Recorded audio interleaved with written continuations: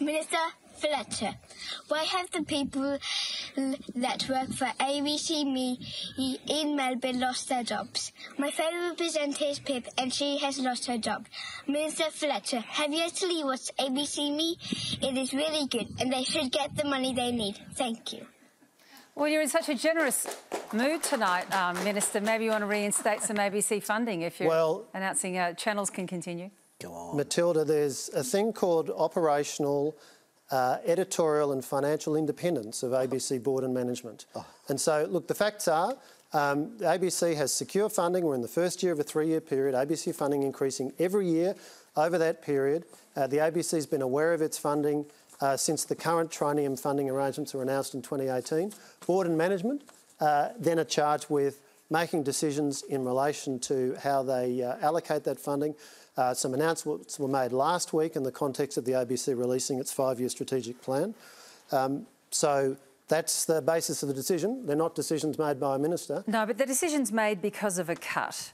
And well, it's not a cut. Well, it's not a cut. I don't know how much. I don't know how much more time it's not a cut. I want to give on the ABC to this backwards and forwards about it. Well, you know, I've had this discussion with several ABC journalists. The funding simply has not gone up over the period. In fact, it's going down. That's not true. Virginia, I brought the budget paper because I've seen Paul give other interviews on this. It's simply not true. A little bit of homework never hurt. This is the budget paper, page 72 from the 2018 budget.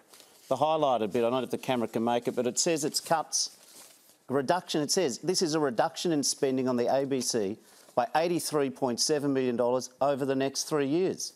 Like, if you don't believe Ida Buttrose and you don't believe the National Party leader in New South Wales, this is in the budget paper.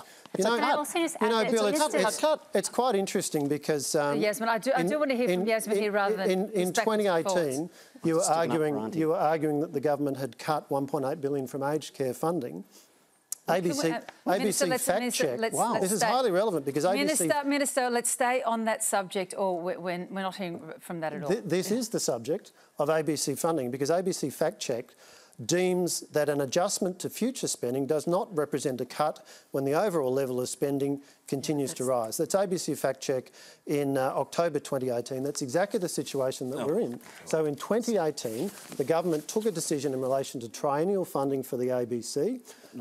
That did not include indexation, but it did mean an increase in ABC funding every year.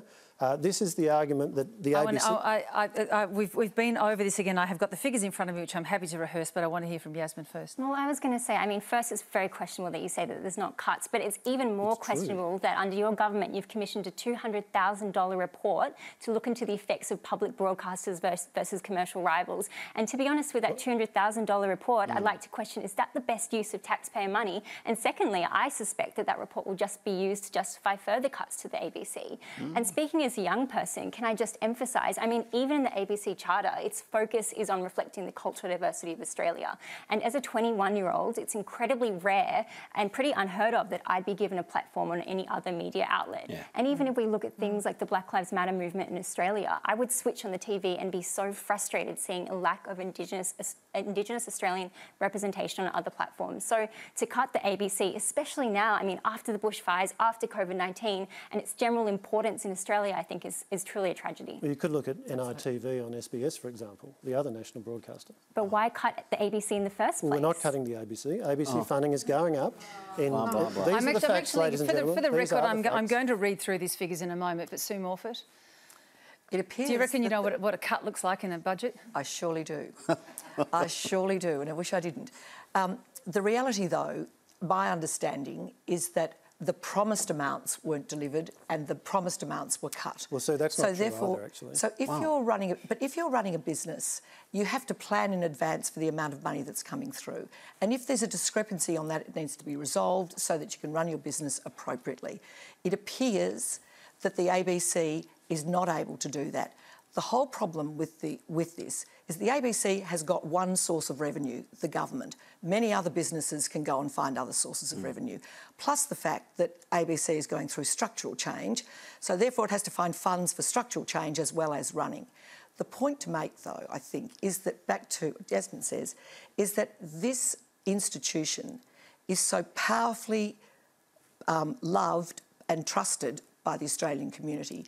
It is needed by the Australian community in the country where media is falling off, and it is vital that we get news where we need it, we get service where we need it, and we get culture where we need it, that will not come where commercial interests have to take heart. And so we strongly back the ABC. That's why it's funded with over $1 billion a year, going up every year. Just last year, in the last budget, we committed an extra $43.7 million for additional regional and local news gathering for the ABC. So the ABC has secure and rising funding. No other media business has the certainty of revenue that the ABC has. In fact, just about every other media business has seen a catastrophic drop in revenue this year due to a loss of advertising. But the rest of them aren't the ABC. Like you're saying that they're all equal. I beg your pardon, Sue. No. The reality is that in England, they put $8.6 billion into the BBC. We put $1.1 billion.